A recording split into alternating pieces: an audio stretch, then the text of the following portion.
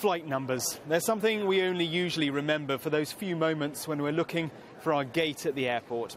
But this year, 2 flight numbers have become tragically ingrained in our minds.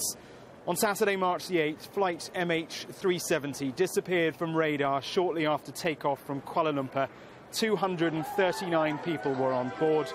The plane has never been found. The agony on the faces of the relatives was horrendous. In Kuala Lumpur, they tried to ambush government ministers in a truly desperate search for answers.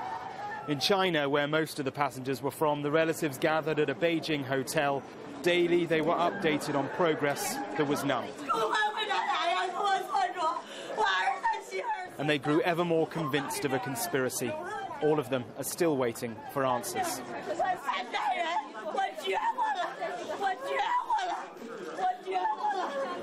Defying belief, 4 months later, on July the 17th, another Malaysia Airlines plane came down, MH370, 298 people, victims of a war which had nothing to do with them.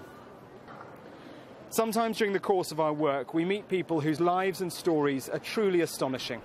In Seoul, South Korea this year, we met a woman who I will never forget. In graphic detail, she told us of her life in a North Korean prison camp. 그래서 나는 들어가서 그 모진 고문, 모진 아픈 매를 다 맞거든 내가. 그 감방 자체가 사람이 키로 된 감방이 아니고 사람이 앉으면 약간 이렇게 공간이 이렇게 그래서 이렇게 개 나가고 개 들어오고 개 구멍처럼 그렇게 했는데 내가 다른 감방 형태는 몰라. 내가 있던 감방은 그래서 내가 딱 하나만 이렇게 앉아서 요만한 깔개를 하나 주고 그 옆에 오줌똥을 이렇게 사고 그렇게 하니까 이 머리채를 그때 이렇게 이랬는데 머리채를 이렇게 감아가지고 저 책상 모서리에 짖더라고. 짐승보다 더 악랄해요. 짐승보다. 사람이 사람을 어떻게 그렇게 해요. It's testimony like that which has made the issue of North Korea's human rights be raised right at the top of the United Nations. Perhaps there will be some change within North Korea. We